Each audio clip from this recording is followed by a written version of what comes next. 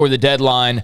But just in terms of Blake leading this offense next year, what do you think of the decision, and what do you think it looks like? Yeah, it's one of those really tough decisions, but it's also the right decision. And I think that, as spring started and things like that, we saw Gerry, play really well. And that was kind of the reports, was that, Gerry's playing really well. He's got the leadership and all of those intangibles. And it's kind of interesting. It reminds me so much of last year, and then it also doesn't. But the reasons that it does is just because last year Jacob Zeno started off so well in spring camp, and then as spring progressed, it just completely started to lean towards Gerry's direction. And then obviously in the spring game, Gerry performed really well. Well, this was a similar situation in that Gerry was the leader throughout.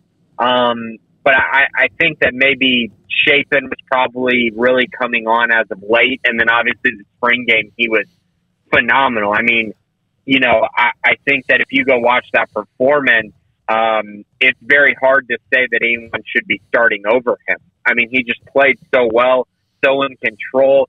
Seems like his knowledge of the playbook has just completely expanded. And I think if you go look at kind of Jeff Grimes' track record, and the guys that he's coached, and obviously the most or the easiest comparison is Zach Wilson. And when you watch that BYU offense, you really need some of the things that Blake Shapen does in this offense: the deep shots down the sideline, the ability to make throws on the run more consistently, and then kind of the biggest thing in my mind is just the accuracy.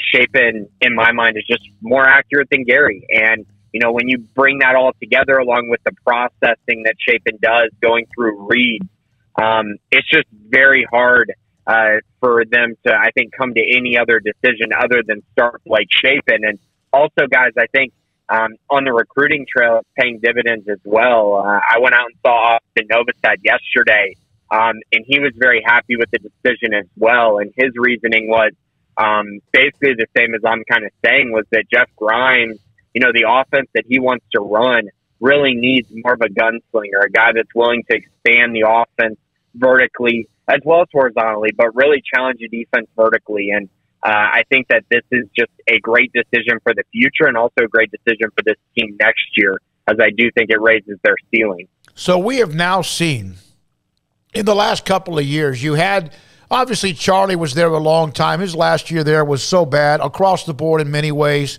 team and his performance and offense and all that. But there was this chant of Zeno, and you were very close to Jacob because of the recruitment process.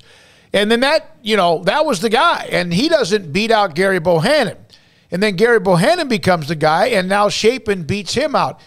This is, to me, it's not because of lack of production. It's because people are getting better and winning these jobs. Yeah, no, you're exactly right. I mean, you can't stand still, right? And the funniest thing is I think that we, or at least myself, and I think others included, really thought Jacob was going to win the job because of his arm and the ability to expand the field, but he couldn't do it to the level that Shapen is doing it. But it's kind of that similar situation, right, where it's like Gerry's the better runner, the better athlete. We all knew that, but he was able to beat out Jacob with the leadership and the intangibles and just being in control of the offense. But with Shapen, he couldn't overcome the talent differential, and that's just what it is. When you watch Shapen throw the football, it's just very different. And so, yeah, you're right. It's guys getting better, guys maturing in the program, and, talent wins out. And I think this is great by the staff because it really shows that, they're true to their word.